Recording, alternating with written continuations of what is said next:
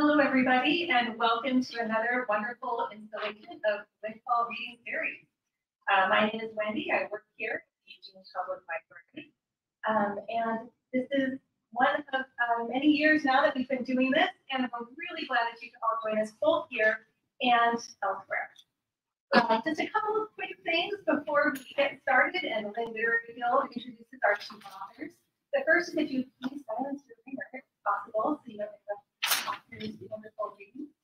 I wanted to give some thanks to a few different groups very quickly, because this is not the most interesting part I know. One, to the Land Literary Guild, without which we would not be having the Windfall series. So thank you so much for your hard work. And it's wonderful.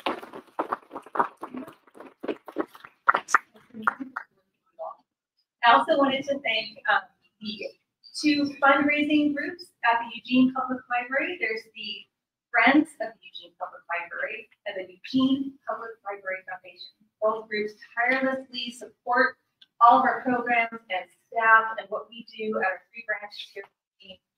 They fundraise. They are just fantastic individuals and fantastic. So thank you so much for that.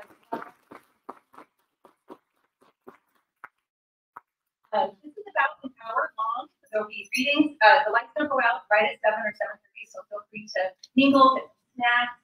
There will be questions at the end and conversation. So it's a great evening. So please, Joan, come on up and do your thing and enjoy the reading.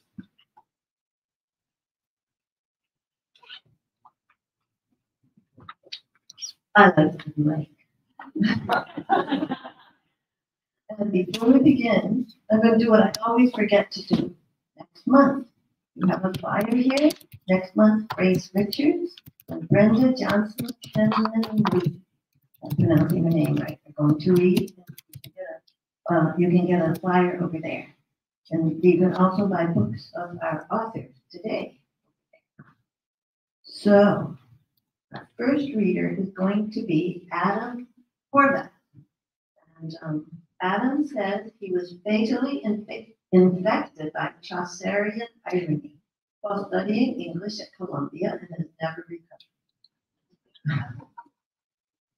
Luckily, it wasn't quite fatal.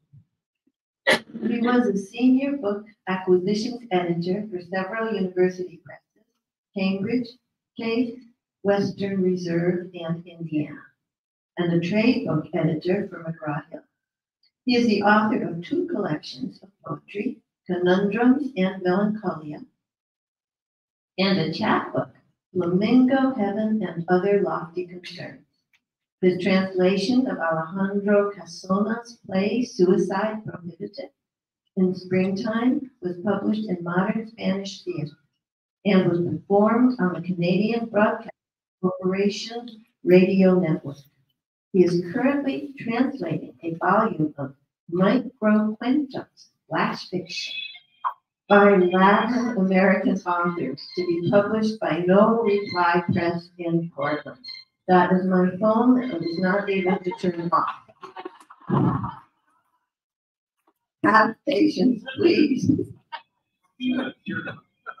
And my phone was under here, and I was struggling with someone showing me how to turn it off, and we couldn't do it. So it'll stop ringing in a moment. Cannot believe it. I'm going to read the end of this again.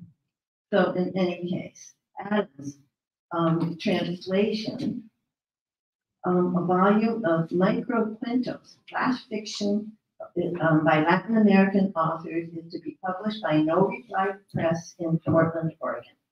Welcome, Adam.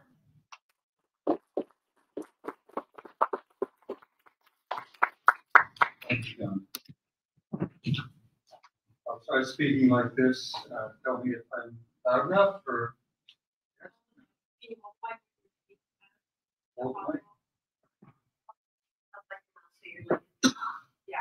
Okay. Okay. So thanks. That's very good. Thanks so much for coming. It's delighted to see so many familiar faces, and it's great to see so many fresh faces. So thank you all. I want to give a shout out to everyone who's tuning in from cyberspace. Welcome, welcome, welcome. Thanks again, on my part, to the Lane Literary Guild and our fabulous Eugene Public Library. We're so lucky to have this library. And thanks to Joan, Erica, Wendy, and Laura for orchestrating this evening's event. So I'm going to read first some selections from my book, Melancholia, and then I'll read some things that are going into my next book. I want to thank my publisher, Griffin Gonzalez at No Reply Press, for the beautiful job he did designing my book. I'm so glad he was able to use this painting by the great Italian surrealist Giorgio de Chirico. And inside, there is a two-page map showing some of the whimsical places in the imaginary realm that I've called Melancholia. There are also funny little drawings sprinkled throughout the book. There'll be some here if you want to browse in them later. And my publisher says if anyone wants to buy a copy today, he's authorizing a special Windfall reading price of $10. Okay, the modernist poet Marianne Moore wrote a poem about poetry. In fact, she called it poetry. And it begins with a provocative assertion. I too dislike it. Well, it turns out Marianne Moore didn't really dislike poetry, just things written by what she called half poets. But maybe some of you aren't entirely convinced that you like poetry.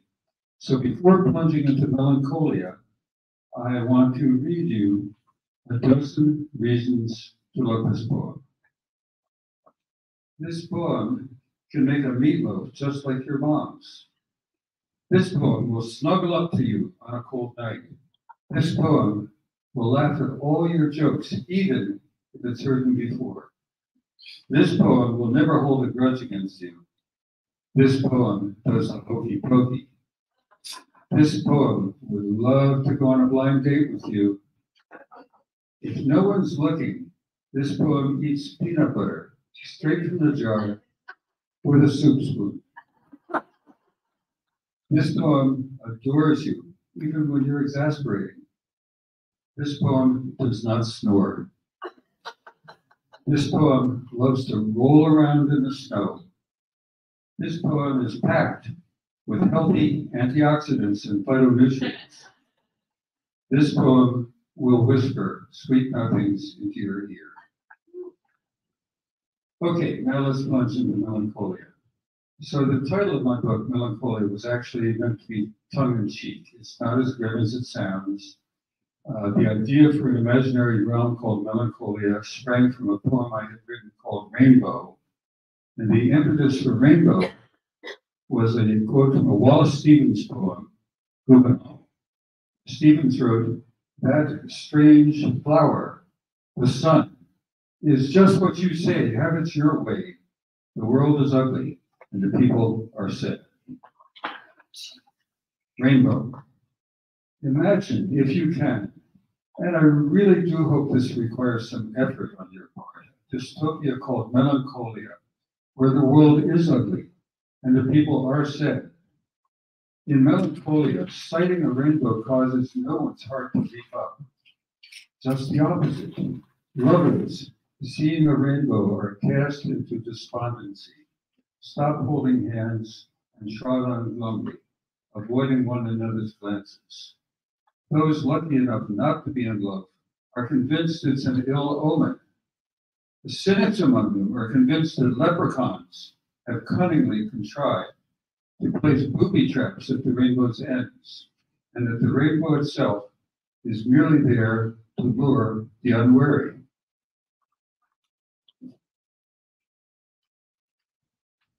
If you've ever been married or in a long-term relationship, you probably won't have trouble relating to the two short things I'm going to read next. And the first is called The Indictment.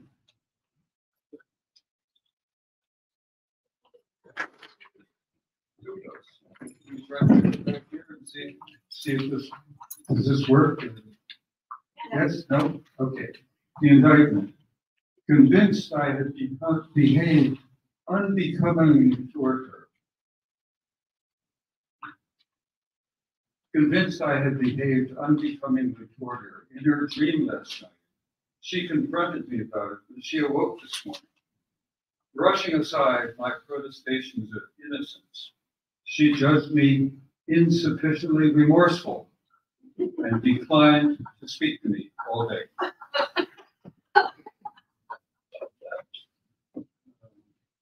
The next is called The Orca in the Bed. It's like having an orca in the bed, my wife declared, as I tossed and turned, struggling to find a comfortable position. I didn't bother to reply, but with a meaningful flick of my tail fin as I dove beneath the covers, I flung a gentle splash of salt water in her direction.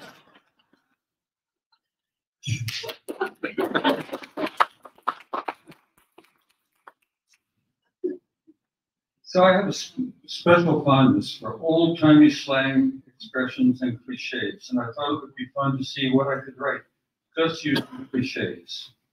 And the result is called The Soprano in the Bullpen. Let's face it, I'm not going to get my ducks all lined up in a row before I've bought the farm. And I doubt my ship will come in time for me to save my fat from the fire. They say there's a silver lining in every cloud. Perhaps, but I can tell you this much, it never rains, but it pours. I know. It ain't over until the fat lady sings. But correct me if I'm wrong. Isn't that a soprano warming up in the bullpen?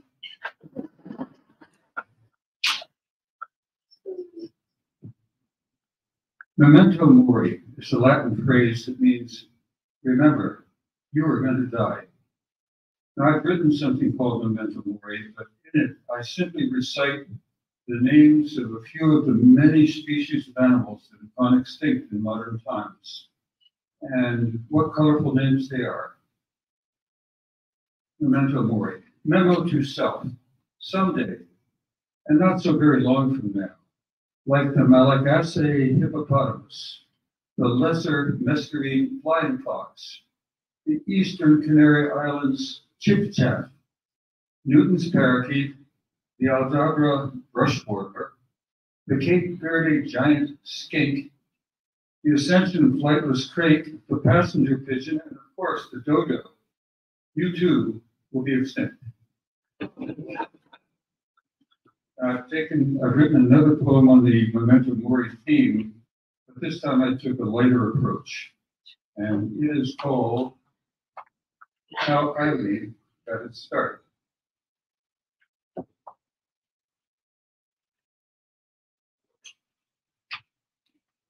How irony got its start. Here's life. Well, it's great, ain't it? Now, go out and have yourself a ball. Take a stroll around the garden and pick up some nice names for all the animals. Oh, by the way, I almost forgot to mention, you'll die later. What? Why are you looking at me like that?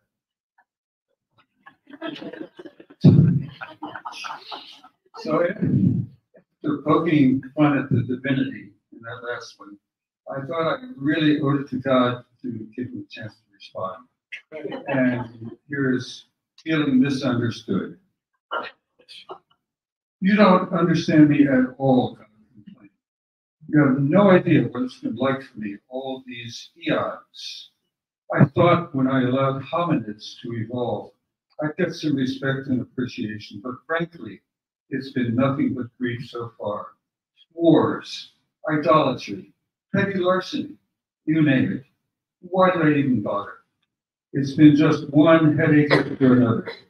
Homo sapiens sapiens? Ha! That's a rich one. Things started to go downhill shortly after I stirred up the primordial soup. Plants seemed like a pretty good idea at the time, but animals were, let's just say, problematic even before I let the hominids evolve. Remember the dinosaurs? Those were a flop. As far as people go, it's been pretty much a mess ever since Adam and Eve. I'm speaking figuratively, of course. You do know those are made-up people, don't you? bedtime stories for credulous hominids dreamed up by other hominids just to amuse themselves. All that stuff about the serpent and the so-called apple is just a lot of hee-haw. Don't believe everything you read. But as I was saying, I really don't think you understand me at all. And if you think you have it tough, just try being omniscient and impotent for a while, maybe for an eternity.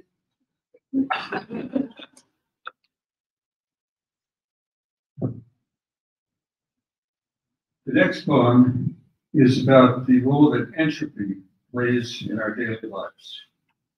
And since Chinua Achebe, the Nigerian novelist, already used the title Things Fall Apart, I called my poem Common Fates, Familiar Things.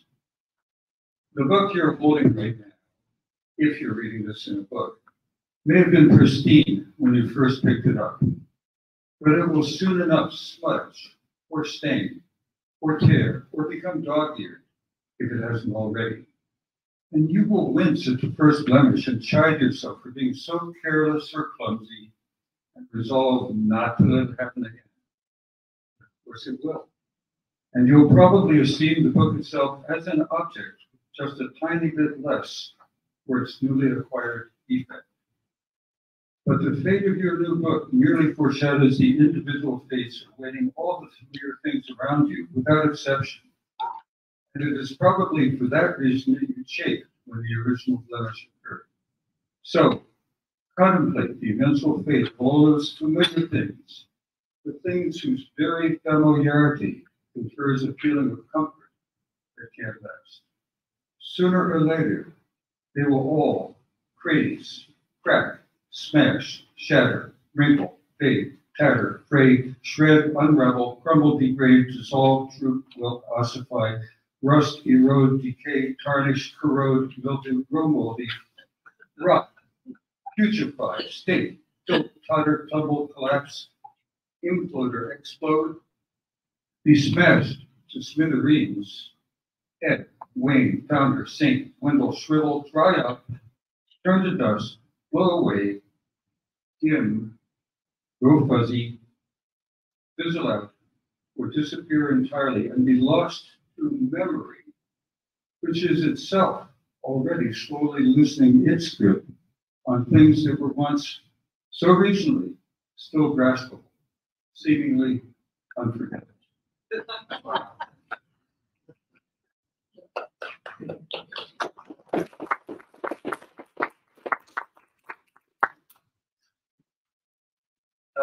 The foreknowledge conundrum requires no introduction.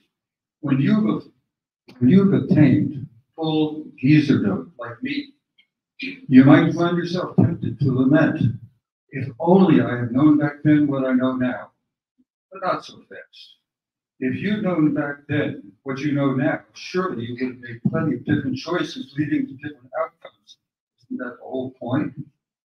So when you got to be your present age, you could never know what the things you know now that you wish you'd known back then. Put that in the pipe and smoke it. So my publisher told me that the search term that people use most often when they're trying to find my book online is absurdist poetry. Perhaps, if you're wondering why, perhaps it's because it includes things like this. Brunch at the Absurdist Cafe. What's the marsupial du jour today? Oh yes, opossum bisque. Let's start with that. Chocolate vodka, bring it on. Gizzards, no, none today. But the Flamingo flambe with a nouveau riche sauce sounds divine. And a platter of petite mixed emotions, drizzled with trompe will go nicely with that. A bottle of the 1954 Haute Bourgeoisie will be just the ticket.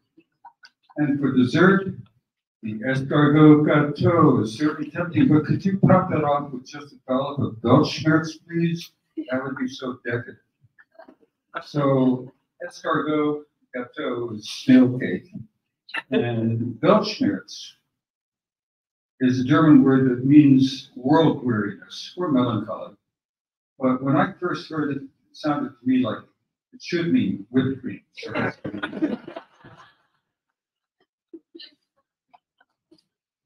okay.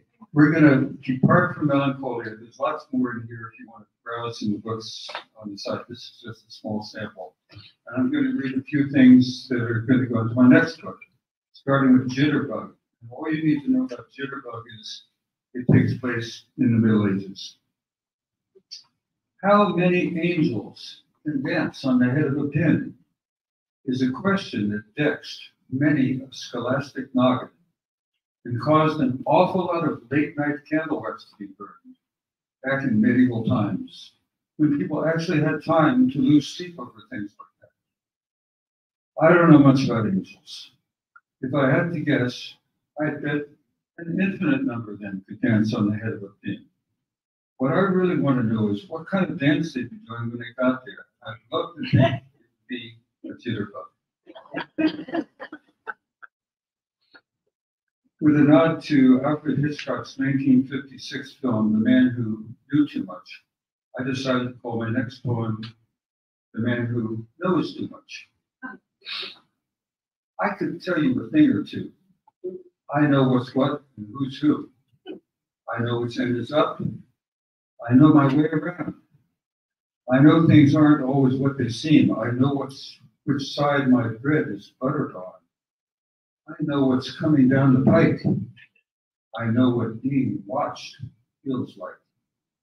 I know why the cat swallowed the canary. I know what's done and can't ever be undone. I know where the bodies are buried. I know when it's time to keep them up. The vase. This opens with a short quote from a novel by Patricia Lockwood. Suddenly, all those Russian novels where a man turns into a teaspoonful of blackberry jam at a country house began to make sense. The vase.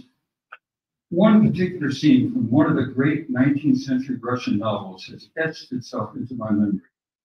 I read it years ago, but it's as fresh today as if I had read it yesterday. The protagonist is one of those impulsive, idealistic young men, so common in novels of that era, a classic overthinker. Let's call him Pyotr Petrovich. Striding into a grand ballroom, a high-vaulted room the size of a parade ground, festooned with gilt-framed oil paintings and bright-hued damask tapestries, all brilliantly illuminated by many chandeliers.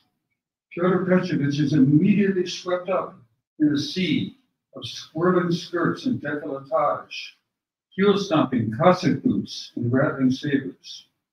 The throng of dancers parts for a split second, just long enough for Pyotr to glimpse a tall vase perched on a pedestal at the opposite end of the ballroom. His gaze fixes upon the vase, and he knows, without knowing how he knows, it's a genuine Ming Dynasty vase, not a knockoff, not a mere piece of bric-a-brac, but a priceless Ming vase. Aware of the absurdity of what he's about to do, Pyotr resolves at that moment, I am not going to knock over that vase tonight. You've already guessed how this has to end. Before the night is over, driven ineluctably by his fate, poor Pyotr manages willy-nilly, despite the vow he had made earlier that evening, to either brush up against or stumble into the vase, toppling it from its pedestal, reducing it to a heap of shards before the startled eyes of the assembled onlookers. That scene is so vivid in my memory. It's exactly how I remember it from the book. But what book was it, and who wrote it? Was it something by Tolstoy, Dostoevsky, Turgenev, Gogol? Or might I just possibly have invented the whole thing?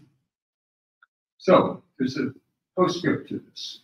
For years, I was sure I had read that scene in the Russian novel, but I never succeeded in identifying either the book or the author. So I began to think I just made it up. Then a friend on the University of Art and faculty, who happens to be a literary polymath, steered me to Dostoevsky's novel, The Idiot. I dug out my tattered old copy of The Idiot, which I'd read probably 55 or 60 years ago.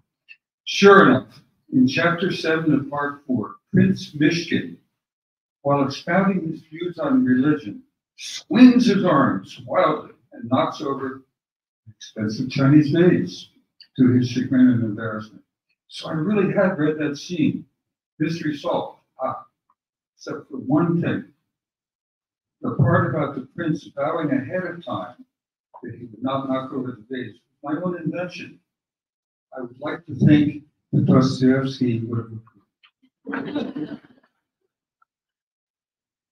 I want to dedicate the next poem to my good friends Peter and Marcia, and to any other enthusiastic bird watchers who are here today. It's called Archaeopteryx. Now, Archaeopteryx, sometimes referred to by its German name, Urvogel, which means primeval bird, is a genus of avian dinosaurs, the remote ancestors of all the birds that grace our world with song and beauty. Archaeopteryx. I was gobsmacked when I peered from my bedroom window this morning and observed an Archaeopteryx at my backyard bird feeder. I rubbed my eyes in disbelief. An Archaeopteryx? Why, the last Archaeopteryx was said to have lived in Bavaria at the end of the Jurassic era, 150 million years ago. The textbooks all agreed it was extinct, but there one was, perched on my feeder. There could be no mistake. It had a bony tail, hyperextensible second toes, long wings with rounded tips, 3 fingers with claws, jaws with sharp teeth, skeletal features common with dromaeosaurids and troodontids. It had both flight and tail feathers. Its body plumage was downy and included well-developed feathers on the legs. So beyond any doubt, it was an Archaeopteryx. How it had wound up in my backyard in Oregon's Willamette Valley in the 21st century was anybody's guess. I lost no time contacting the local Audubon Society to report this remarkable sight, only to be dismissed rather huffily by someone who claimed to be an ornithologist. Listen, right now we're up on the trail of a muscovy duck that just made a rare appearance over at Dorino Lake. Please don't waste our time. He hung up abruptly. I grabbed my binoculars and returned to the bedroom window, just in time to see the Archaeopteryx swoop down gracefully onto the lawn and gobble up a nematode, one of the species believed to have gone extinct in Tasmania at the end of the Jurassic era. I made a careful note of this in my birding journal and decided to tell no one about it.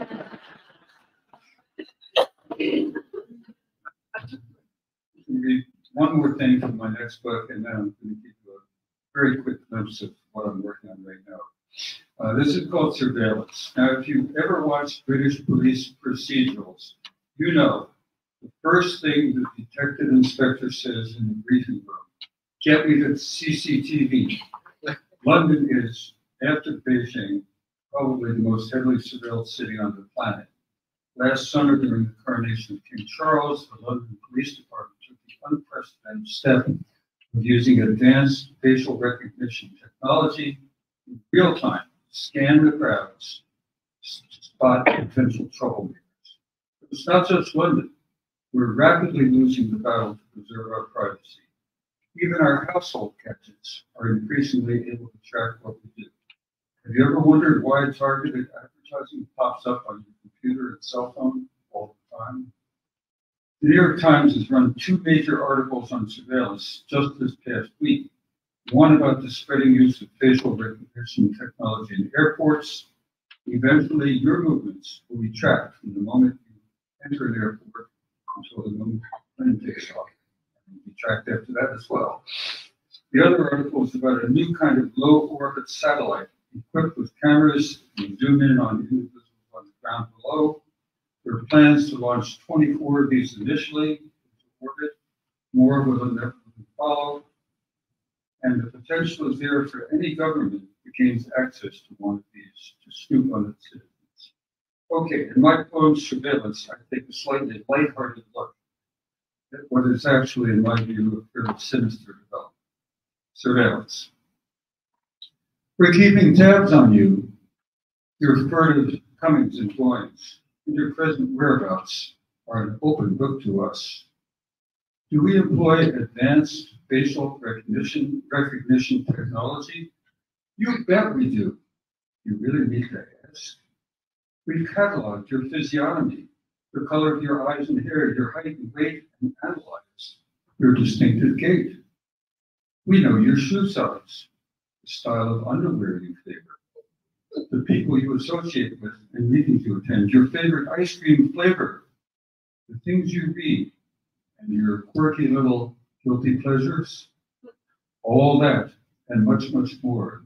Your pheromone output, your FICO score. Are you surprised you are a person of interest? Don't flatter yourself. Everyone is. Our telepathic thought interception program, TTIP, is still in its beta version, but we think we can already make a pretty good guess at what you are thinking of doing next. So think twice. And that's part about TTIP, Telepathic Thought Interception Program. I thought I was making that up. I recently learned that computers focusing on human cognition are being programmed to predict what any particular individual might be thinking. So recently, science fiction is becoming our spooky reality. And finally, I want to give you a quick peek at what I'm working on next. Translating a book of what are called microcuentos in Spanish, stories arranged from just a couple of sentences to a page or two. The one I'm going to read is by a Venezuelan writer, Gabriel Jimenez Eman, and it's called Kalim's Arms. Kalim tore off his arms and threw them into an abyss. When he came home, his wife asked in surprise, "What have you done with your arms?" "Tired of them and ripped them off," Kalim replied. "Well, you'll have to go find them.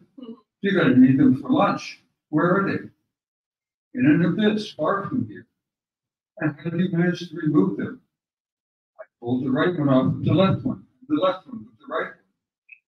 "That can't be," his wife responded. "You needed the right one to take off the left one, but you had already removed it."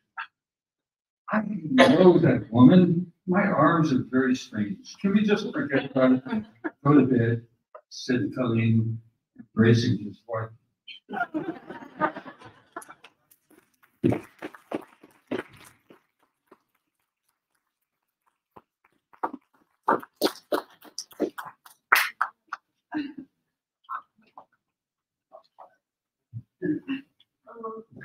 I can't tell you how many times listening to this. Can you hear me? Yes. Listening to this, that I found him being prophetic and talking about my own life. Seriously, I came here in 1983 with my 7-year-old son. We went to an art gallery and he knocked over an expensive vase. Anyway, I think we were forgiven. At least we survived. So, our next reader is going to be Paul Neville. He's an award-winning writer who has worked at daily newspapers, including the Register Guard in Eugene. His first novel, The Garbage Brothers, is a funny and poignant coming-of-age story that critics give 2 thumbs up to. Kirkus Reviews calls it a colorful, big-hearted novel about a summer of hauling trash. Paul lives in Eugene, where he is a singer, songwriter, and hiker, and is working on a new novel, Chasing Sam Bradbury. His website is paulnevilleauthor.com. So if you don't think you'll remember that, I do have a few flyers about this reading that you can get that website.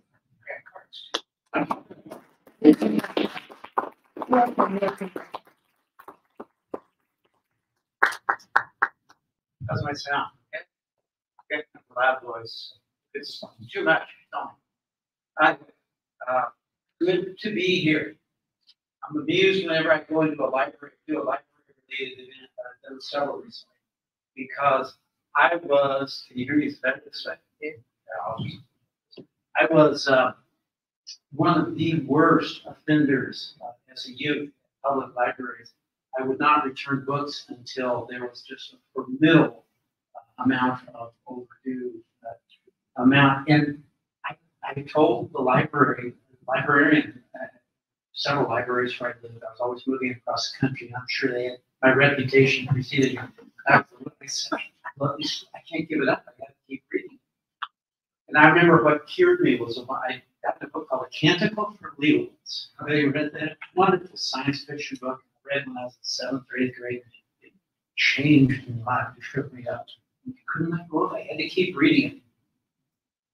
And I came back, and the woman at the front desk said, I'm sorry, this is $25 overdue. This was back in 1975. That was like $100. And she said, but I'm going to pay for it, and paid for it out of her own pocket. And she said, just promise me you'll never do this.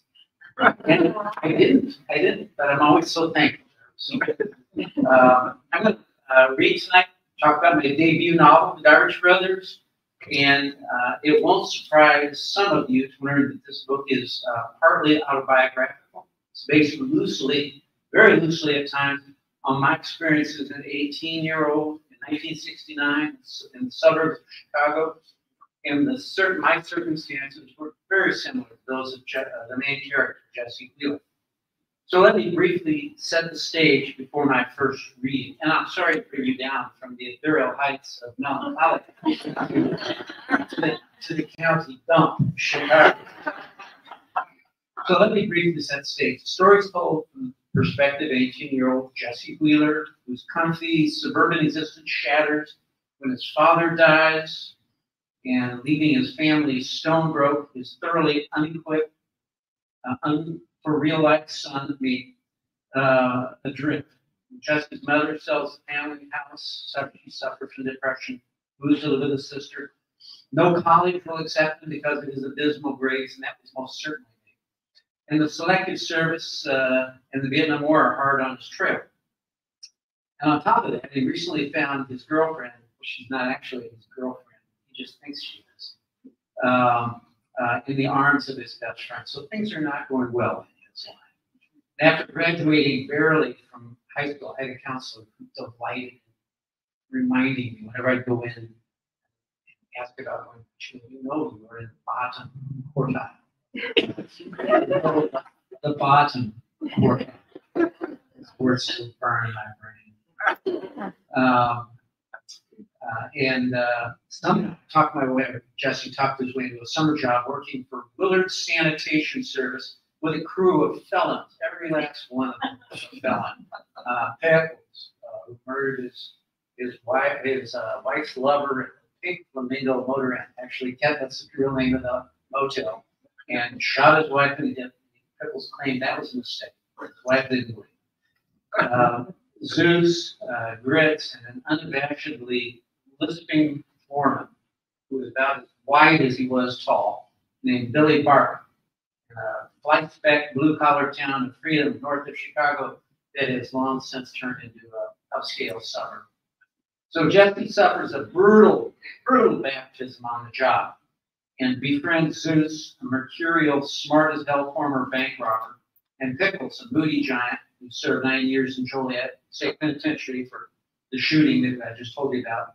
And Jesse gets smitten by Iris, the niece of Grits, a co-worker and knife-wielding serial car thief from Tennessee. I have to tell you, none of these characters. Fictionalized, but they're all based on pretty much real people. So I'm going to read you a quick excerpt from my first day on the job, just to give you a feel that, mind you, garbage collection has changed from 1960s. It's now a fairly antiseptic thing where somebody sits in the truck, goes around with a pneumatic lift and lifts things up. So my introduction to what Billy Barker, my foreman, called this sweet science of sanitation was a fragrant blur of garbage, sweat, and pain. We pulled into the first neighborhood on the route, a street of vintage and affluent homes in the woods near the Fox Breath River. Billy stopped the truck and grabbed a pair of filthy, brown, torn cotton gloves from a shoebox under the driver's seat and tossed them to me. "Let's get pumping," he said. He shoved open the driver's door with his big left shoulder and jumped out of the truck, his thick, short legs churning as he hit the ground. I opened my door, gently lowered myself to the ground, and walked to the rear of the truck. By the time I got to Billy, he had pulled both carry cans out of the trough, and his was slung over his right shoulder. "Get moving, we ain't got all day," he said. He took off running toward a large red brick ranch house. I picked up my can and chased after him, my new boots slipping on the dewy grass. When I got to the garage, Billy had already yanked the door open and was standing next to two shiny metal garbage cans near the entrance. He tossed the lids on the concrete floor. They clashed like cymbals. Then Billy emptied the first container into his carry can, giving the shiny aluminum sides a quick shimmy and rattling it against the sides of his carry can, peering inside afterward to make sure nothing was stuck up to the bottom. He repeated the process with the next can, then slammed the lids back on the metal cans. "Always thoughtfully," he said with a malicious grin. "The little darling might be sleeping." He pulled down the garage door and was off again with his strangely graceful apron run, the half-filled carry can slung over his back. Jump over a little bit. By noon, everything that was hurt and chafed now screamed and pulsated. When I picked up my can for the 150th, or was it the 200th time, something wet was leaking out of the can and onto my t-shirt and bleeding raw shoulder. I dropped the can on the freshly sodded front lawn, grabbed the wet sleeve of my t-shirt and pulled it to my nose. Juice. On my shirt, in my wounds, down my side, in my pants and underwear, dripping now down my right leg and into my new boots. I dragged my can down the truck where Billy waited. "What's the matter? I got a boo-boo?" he asked. "I'm soaked with goddamn pickle juice," I said. Billy leaned over, took a whiff, and affirmed my diagnosis. "Definitely DILF." So, take another jump. Shortly before 2 p.m., I summoned the courage to ask Billy about lunch break. We were standing behind the truck as he held down a lever that causes the massive steel compactor blade to descend into the full hopper at the back of the truck and then ram the garbage into the cavernous truck body. "Are we going to stop for lunch?" I asked, trying not to sound as whiny and desperate as I felt. Billy looked at me with pitying amusement. "Is our sweet little tippy-toed tummy rumbling?" I'm ashamed to say it was tippy-toed. He yanked on the lever to haul the descending blade and gazed into the garbage, eyes gleaming like a lizard for a sand flake, searching for a sand flake. In a flash, his thick right hand plunged down the garbage, brushed aside a rotten half-head of lettuce and an empty Cheerios box, and grabbing what looked like a grapefruit, dented and lopsided, but still whole and unpeeled. "Holy stepmother of God," Billy said.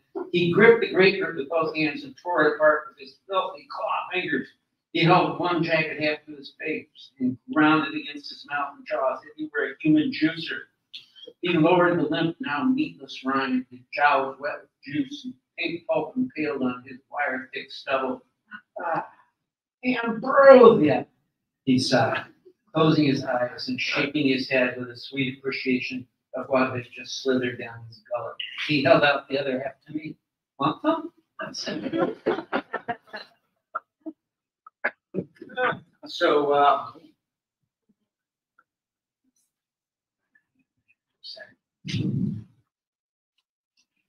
writing a first novel, through the grace of God, has been blessed with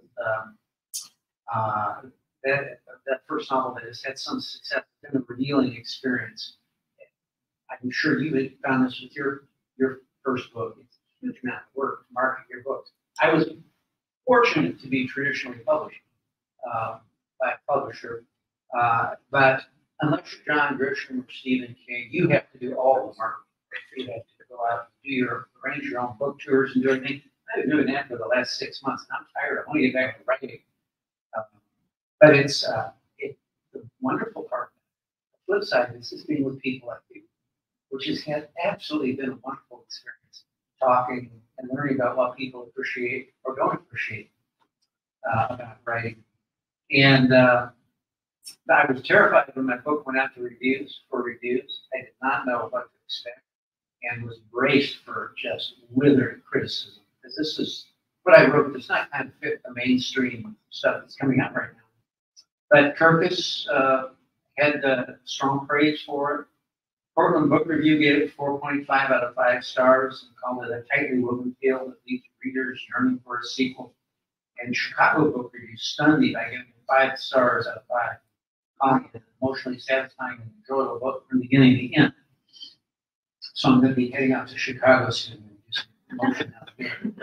But far more gratifying than the reviews have been the reaction of the readers like yourselves. And I'm sure you find this with your poetry. But when people tell me that they're drawn to a particular section of the book, in your case, a verse or poem, but with me, the characters, I found myself just deeply moved and surprised and amazed. And I finally began to reflect, why did I, somebody asked, why did I write this book? And I didn't know, I didn't have an answer for them. I actually began thinking about it. My first answer was why, because I've got all these memories that have been since I was 18 years old. I needed to get rid of them. I did put them down on paper. But I began to realize I wrote it for these people. I wrote it for these people who became my family when I was 18 years old and I was alone. And who embraced me and became my brothers. That's why this book called The Garbage Brother. Next segment I'm going to read you about somebody who kind of was my mother for the year that I was working with Willard Sanitation. On Monday morning, I rolled up to the Greasy Wrench a half hour early. Besides Dolores, the only people in the cafe were a farmer sitting alone at the counter wearing overalls and a green John Deere cap, and Lars the cook, whose spatula was clattering on the grill in the kitchen. Next to the cash register was a Sylvania radio playing the morning farm report. The announcer was saying that corn futures had closed the previous week down 2.7%. I slid into the Willard Sanitation booth, savoring the opportunity to sit for the first time with both butt cheeks on the bench. Good morning, little sweetheart, Dolores said. You're bright and early. Coffee. Thank you, I said, and I meant it. Dolores liked me.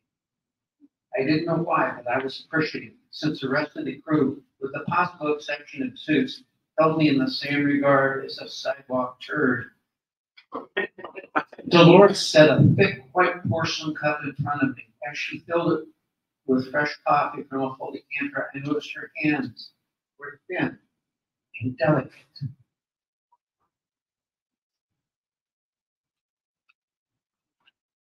And smelled like the pink lotion that my mother used when I was a child. Dolores looked like she was in her 40s, and her face was prettier than I had noticed before, with high cheekbones and a sprinkling of freckles on a faintly creased forehead. She wore a standard issue yellow and white waitress dress, nylon stockings, and white kids. Hey, Dolores, I said, making conversation before the rest of the crew arrived. I brought a paperback, the latest collection of Ray Bradbury short stories to kill the time, and pushed it to the side to signal my interest in discussion. Yes, sweetie? You got any kids? 2 boys, she said. They're out in Montana with their daddy. I waited for more, but she said nothing. I primed the pump. How old are they?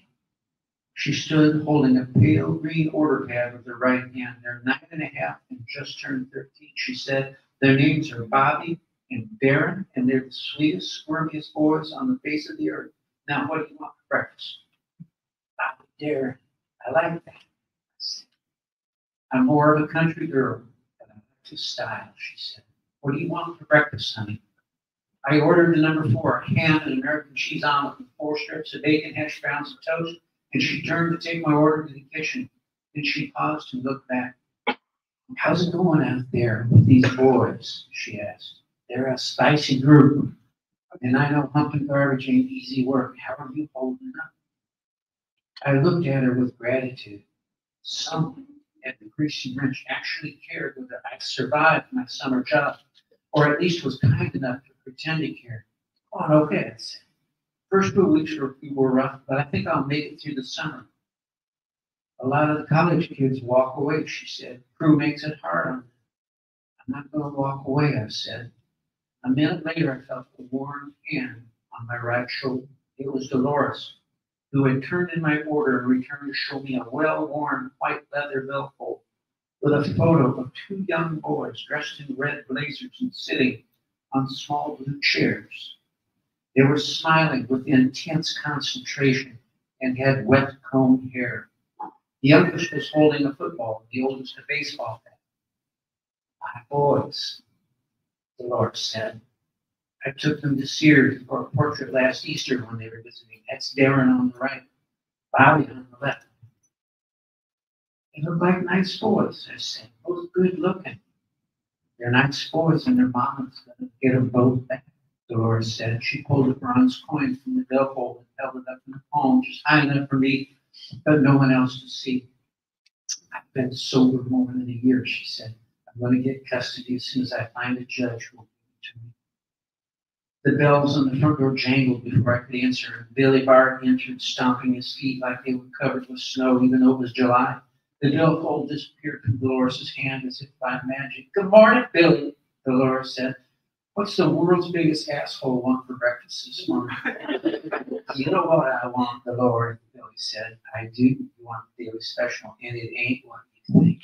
Now, park your large button-neck boots with Jesse and keep everything where it belongs. You know where my everything belongs, Billy said. Yes, I do, she said. It belongs right there in your right hand. Dolores poured Billy a cup of coffee, and he slid happily into the booth across from me. The smell of axle grease from his rumpled, filthy work shirt wafted across the table and melded in a surprisingly pleasant way, the smell of the coffee. And a good morning to you, Mr. Tippy Toes, he said. And what got you up now? So, I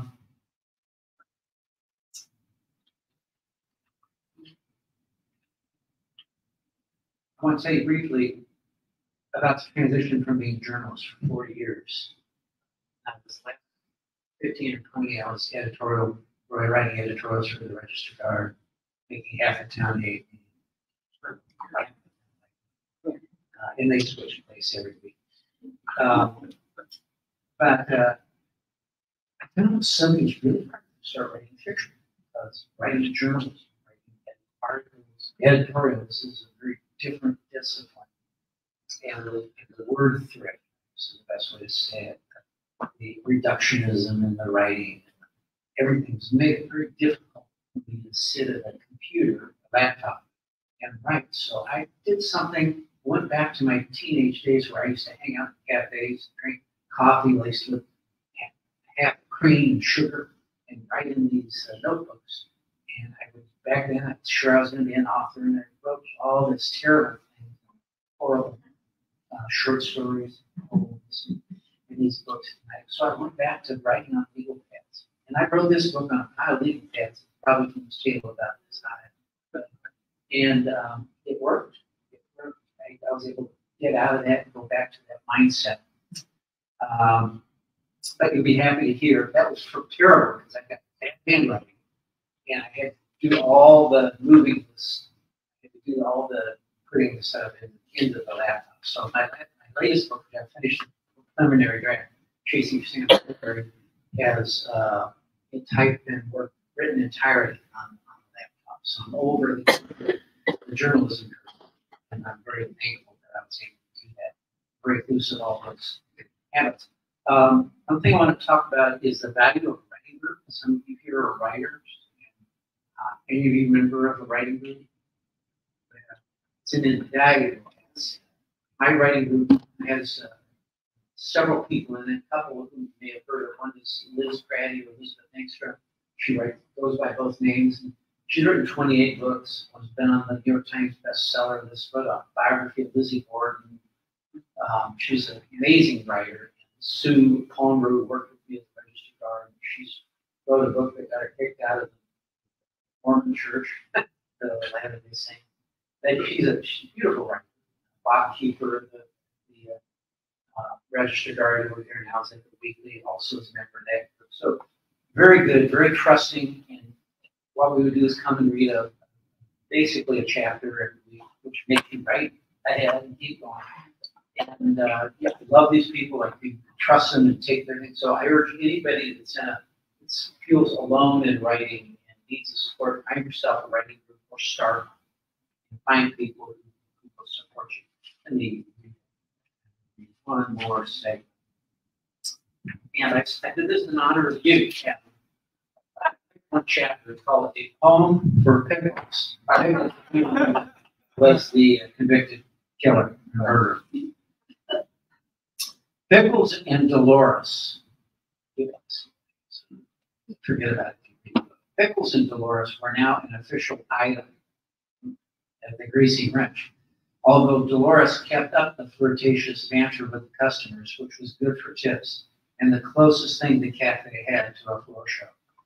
But all was not well on the Pickles Dolores front. There were, as he confided while driving to a route one a rainy August afternoon, quote, serious complications.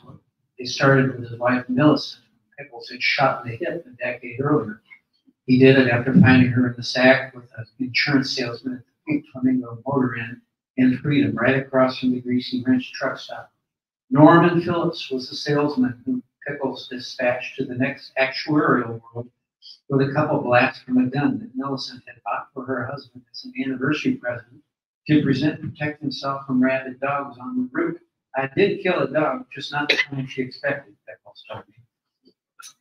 He told the jury that he hadn't meant to shoot Millicent, that the bullet that shattered her hip was intended for Mr. Phillips. The jurors believed him, although Millicent understandably remained unconvinced. Pickles said he still visited his wife on the first Sunday of each month at the Liberty Township Home for the Indigent, where the supervisor had years ago learned that Pickles could not be relied upon for financial support. Millicent had been assigned a second-floor room that looked out over a grove of trees that surrounded a potter's field, where Millicent informed Pickles on his visits that he was bound any day now. That she was bound any day now. I guess any day means any decade to Millicent, Pickles said. Dolores knows about Millicent, Pickles said, but Millicent had not known about Dolores until she caught a whiff of what his bedridden wife identified as a woman's scent. When Pickles gave her a perfunctory peck on the top of her small, unhappy head at the end of his most recent bedside visit. She confronted him on the spot, and Pickles confessed that he'd fallen for another woman and wanted a divorce. William, I will sign the papers on the same day you bring me a gun so I can shoot you in the hip. And you can tell your little girlfriend she should bring me flowers for saving her from marrying the god-awful likes you.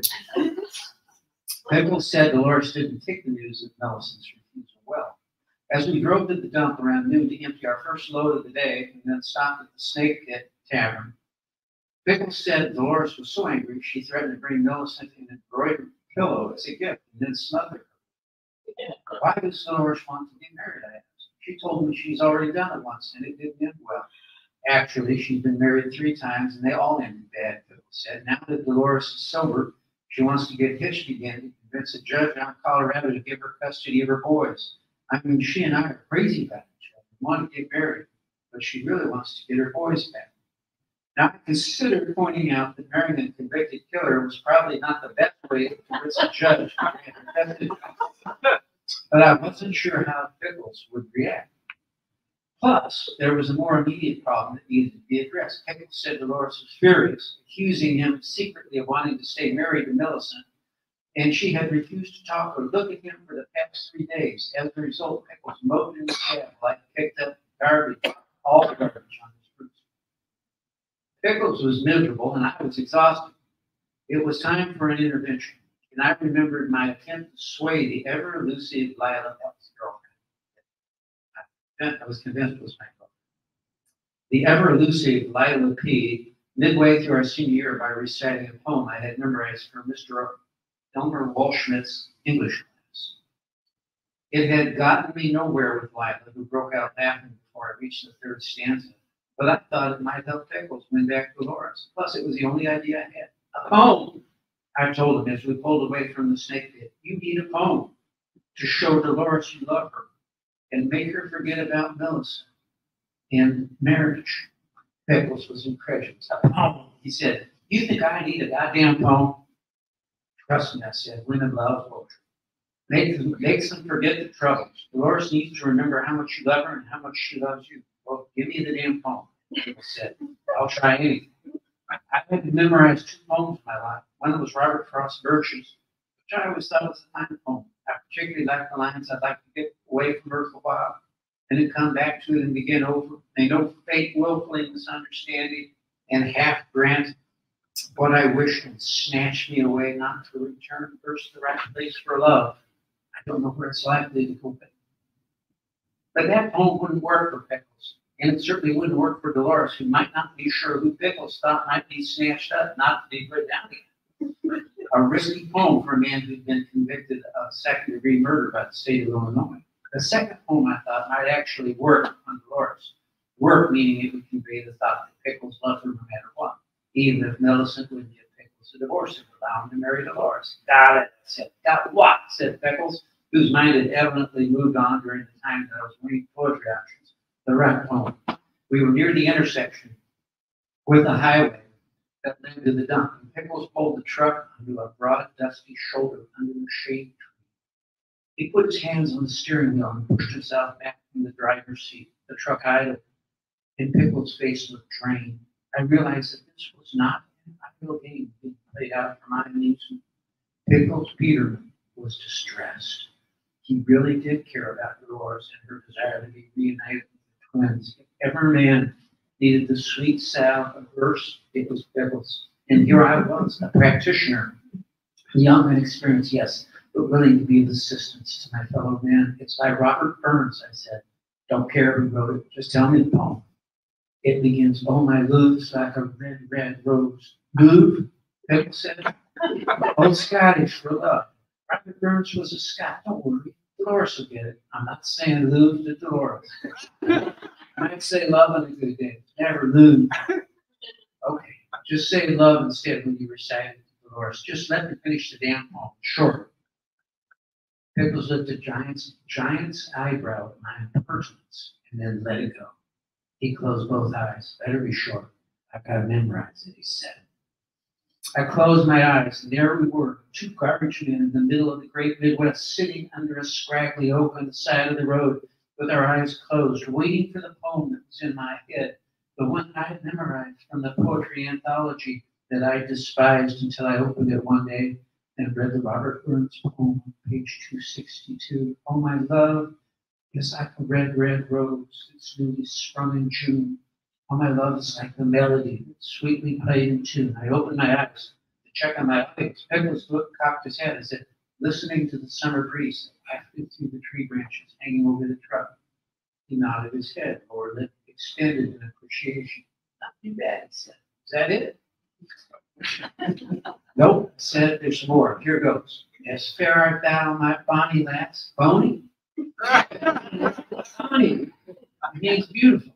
Pickles smiled. As fair art thou, my bonny lass, so deep in love am I, and I will love thee still, my dear, till all the seas gone dry. Gangweed's gone. Pickles volunteered. Keep going, he said. The veterans. Till all the seas gang dry, my dear, and the rocks melt with the sun, and I will love thee still, my dear, while the sands of life still run. And fare thee weel, my only love, and fare thee weel a while, and I will come, and I will come again, my love, though o'er 10,000 miles. I could hear that summer breeze still rustling through the oak. And then after a few seconds, Pickles opened his eyes, and I thought I could see a touch of moisture at the crinkled edge of his right eye. He cleared his throat like an ailing walrus, leaned forward and started the truck. He shifted into first, gassed the engine, and the truck jounced onto the highway. He reached over to the glove compartment, took out a battered green notebook and a pencil stub and handed it to me. Write that up or down, he said.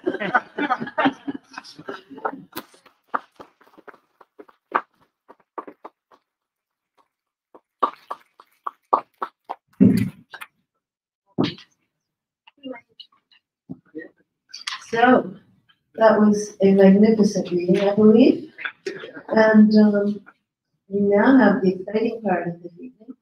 Erica has questions for the authors. And her questions are so good, I'm going to ask her to write a book of her questions. Seriously. Thank you, Joe. I can see the headlines. Poet calls to her. No, I'm getting caught up in this board. So, gentlemen, will you come up and thank me? Thank you. So I just have a few questions, and they're not bad questions at all. I think they're really good questions. I think they're excellent questions, and hopefully the people who are watching this remotely will be very good questions. So you get a good question. I don't like this one. Okay. Adam, this one's for you. If you could tell your younger writing self anything, what would it be? Start sooner. Good advice. Good advice. How about you, Paul? I'd say don't spend 40 years working as a journalist early on. Okay. Do you think that's like a really practical thing to tell your younger self? I mean, no. Yeah, right. Families. That was fun. Yeah. And so, Paul, I have another question for you. Is there something about being a journalist that either helps you or hinders you as a fiction writer? I think it helps me in more ways than it harms me, and I talk about it one way. I think it harms me in being very tight with words and overthinking the writing process. But I think it helps me in that I just have a world of things. I've seen so many things, been so many places. I was in Rwanda after the genocide, and then, covered murders and just forest fires. So, I mean, I feel like I got to see things that most people don't see every. I think it's interesting that it seems to me that a lot of retired journalists start creative writing because they didn't get to during their careers. And I don't know about creative writers who suddenly wish to become journalists. Does that ever seem to happen? No. Okay, sorry. Adam, what poets, artists, or writers inspire you? Oh my goodness. So many. So, well, I'll stick with poets probably. So certainly some of the great modern European poets like Szymborska and Czesław Miłosz, the Russian poets Mandelstam and Woznessensky and Yevtushenko. Here in America, older poets like William Carlos Williams, Theodore Recky certainly, Ted Kruser, more recent poets like David Kirby and Steve Cowett. Robert Frost, always good. Never good enough Robert Frost. Marianne Moore, Marge Percy, and Denise Levertov. I love poets. I'm so glad you said Denise Levertov. She's one of my absolute favorites, and I don't think that she's being read enough. So, yeah. So, everyone read Denise Levertov. That's your assignment. Paul, what is the most difficult part of your writing practice? I write about twice as much as I end up using. So it's cutting the book size, which is a necessity. But I'm beginning to see the magic of how much better you make when you reduce a paragraph, sentence, just everything gets better and tighter. Yeah, and the hardest part also is I've learned, which is very good, is sustaining tension throughout. It's an essential element that didn't translate. I think maybe the writing practice might help you with deciding which parts to choose after you have those notebooks. I put on the editor's hat much of it is still the same, but not Interesting. Okay, this is going to be for both of you, but Adam, I'll ask you first. Does writing tire you or give you energy? Oh, golly, definitely gives me energy. And my wife and Muse, Julie, we will tell you that it's not rare for her to wake up in the middle of the night and find them up and about. Because something came to me. I get ideas for that. Actually, not just ideas for things. Sometimes actual verbiage when I'm sleeping. It's amazing. And I've learned that you got to seize the moment. Otherwise, in the morning it will all evanesce and walk away by the waves. So I get energized any hour of the day or night writing. Oh, how about you? I write, it was tired me out until I changed my routine. I would get up, check my email, check New York Times, do all the things. I now get up at 5 a.m., take my coffee, start writing. And I write an hour to 2 hours. So, and I find that it just, everything flows. You come out of your dream state, right under your paper. It's good. If I fill it with too much garbage, or distractions. I know, I don't know why I feel like I have to check my email. First thing in the morning. No, I don't. I'm gonna say hello to my husband. Maybe I do, yeah. So this is for both of you, and Adam, I'll start with you. Is there a writer whose work inspires you, but who writes in a different genre? You had just listed a bunch of poets. So. Sure, but I mean, always Chaucer. I go back to, it's funny, I mentioned being fatally infected with Chaucerian irony, and I was.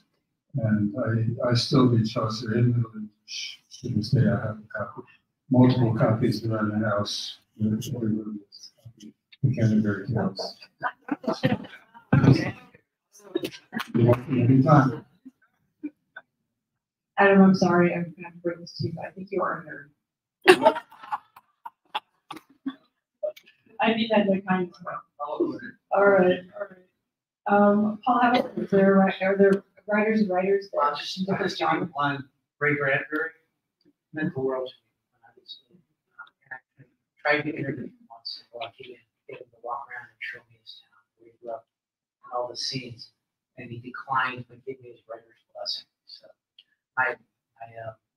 he writes science fiction, I think now we call it speculative fiction, a lot of what he wrote. But that's not something I do. Would have made it easier to market my book if I had made it. That's what people are looking for, at least when I was marketing it. So what I think, my next book, after I finish Chasing Sam Bradbury, I will write a book that's an homage. I'm not sure what it'll be. That's really wonderful. Steal back to my point, because now you mentioned Ray Bradbury, and how could I not say that I once had the good fortune to have breakfast with the great Argentine fabulous Jorge Luis Borges. He was, when I was an editor at Indiana University Press, Borges, who was already aged and blind by his partner who led him around, but he came to visit Indiana University for a couple of weeks as a visiting professor. And by virtue of being an editor at the press there, I got to go to breakfast with him, a small, intimate breakfast.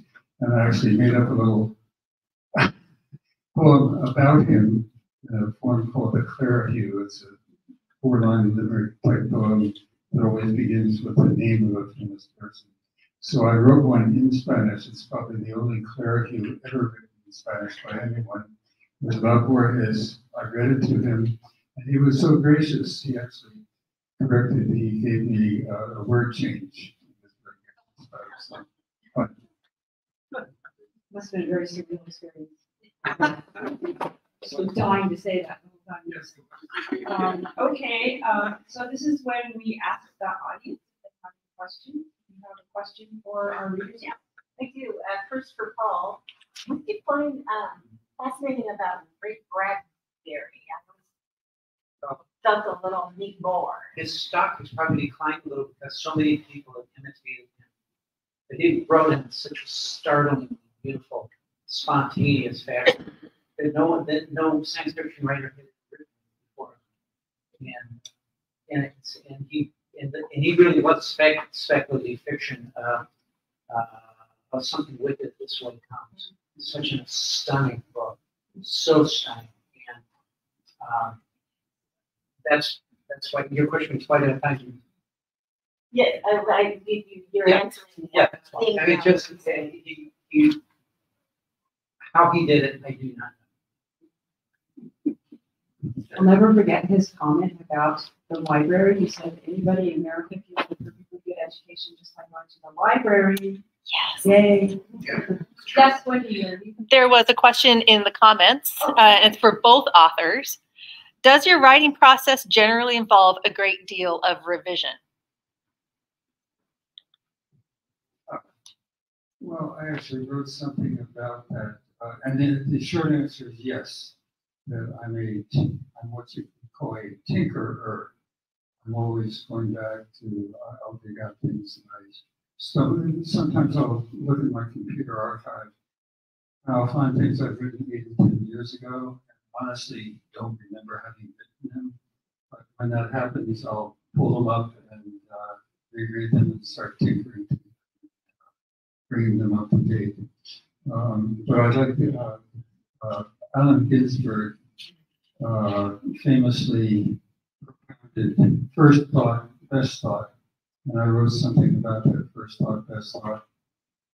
It's not Allen Ginsberg, it's Trooper Ricochet, who was Allen Ginsberg.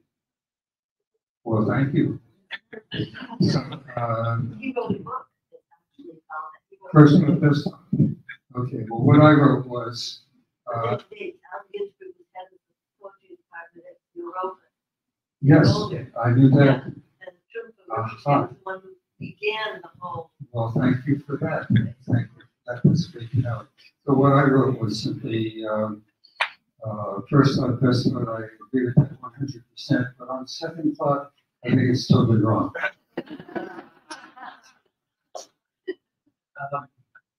My first book took a hellacious amount of rewriting, editing, cutting, writing. The writing group has really helped in that. If you go back a week and spend a day installing the fixes into which you get credits, you have to agree with everything. But that gives you a lot easier job in rewriting. Any other questions? Yes. I don't understand, but I wanted to know how did the Canterbury Tales help him with his writing? Okay. What was the question? How did Oh, just because you may have noticed, I tend to take a fairly ironical. Chaucer was a great ironist, and I tend to take a fairly ironical view of pretty much everything, including myself. Here's one thing I meant to say. I became friends with a pretty well-known folk singer, singer-songwriter, Mary Gaucher.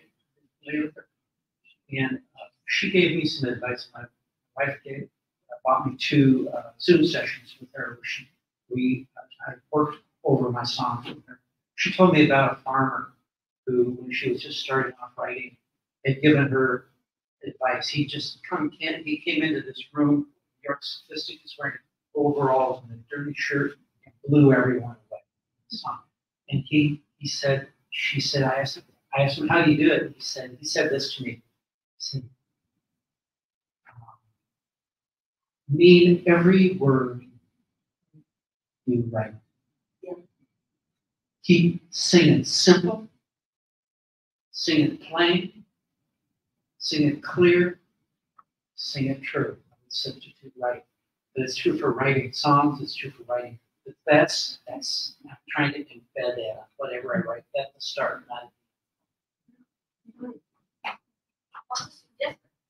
Well, Adam maybe a nerd, but he's also obviously a tie connoisseur. So I would like him to say a little bit about his choice of the tie for this evening, and whether he's a real fan of, I guess it's Betty Boop. Betty Boop, of course, I am.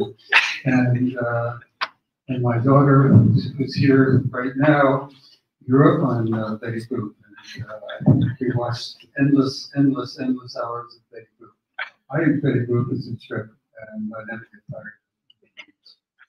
Yeah, I'm happy to be supporting her around my neck.